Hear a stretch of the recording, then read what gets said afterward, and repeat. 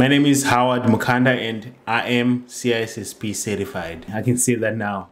So this morning I woke up and I had this email that says, congratulations, your application to become CISSP certified has been approved. And I was very excited.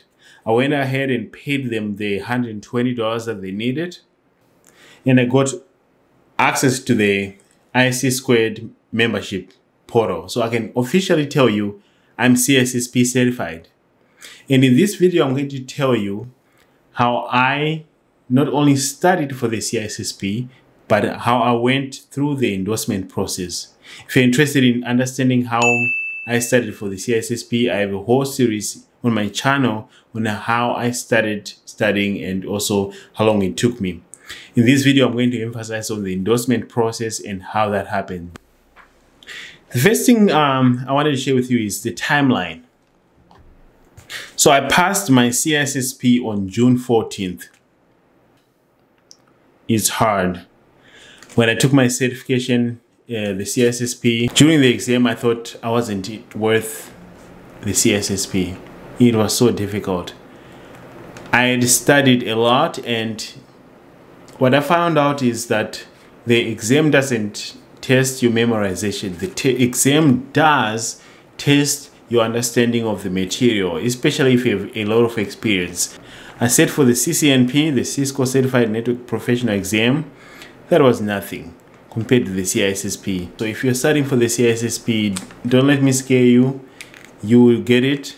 Just study a lot and follow a lot of other people's advices and you'll be fine. There's also practice questions online. Watch my other video. I do share what I use for practicing and also for studying, so check that one out. But in this video, I'm going to start with the endorsement process, then I'll give you some tips later.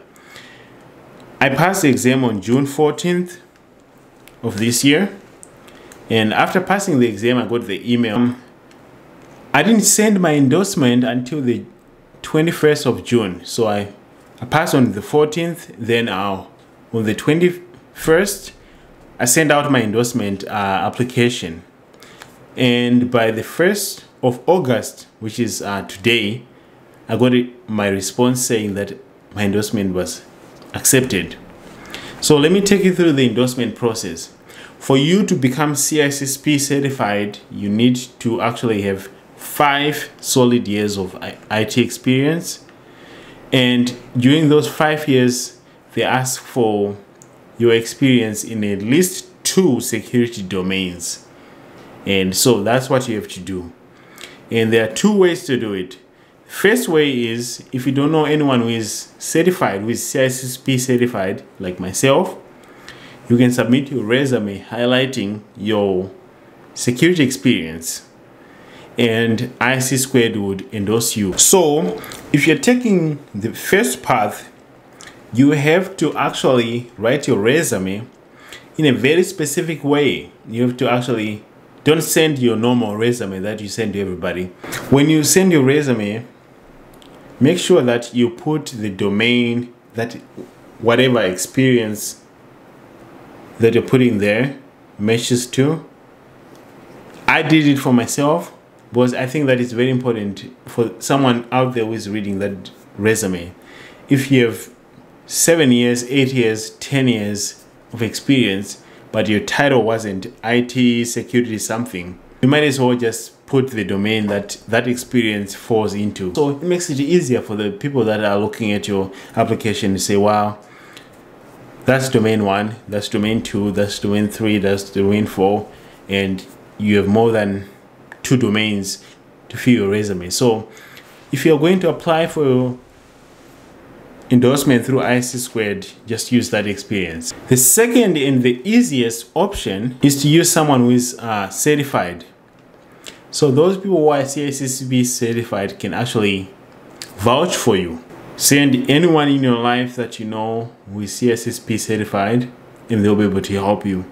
But if you don't think that you have 5 years of solid IT experience, just become an associate. Once you pass that, reach out to any certified individuals and they'll be able to help you.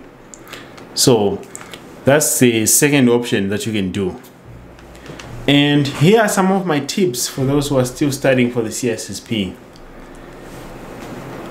I have 2 books here. Please just use them. The official practice questions. Just do this book.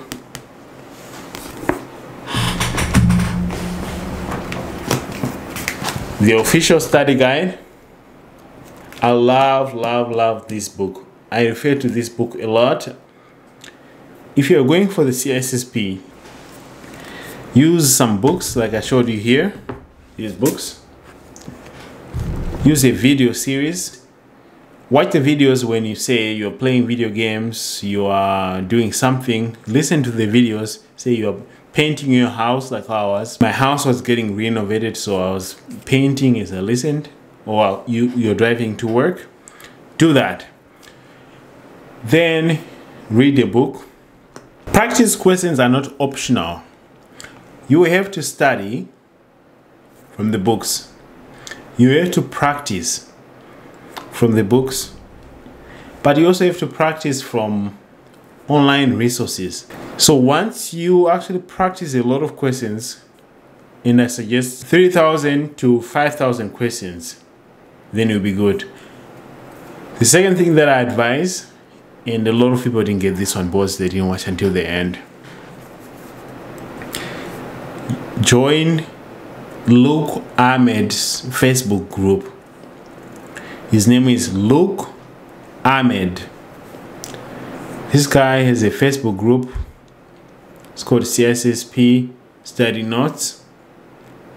It's probably the best group that you can ever join. Just join that. In addition to that, there's a wonderful group that I think you should also join if you want to pass the CISSP. It's a Reddit group. So if you don't have a Reddit account, I would specifically create one for this one. The CISSP is $800. It's very expensive. If you want to pass it, you have to join the CISSP Reddit group. I'll have a link in the description.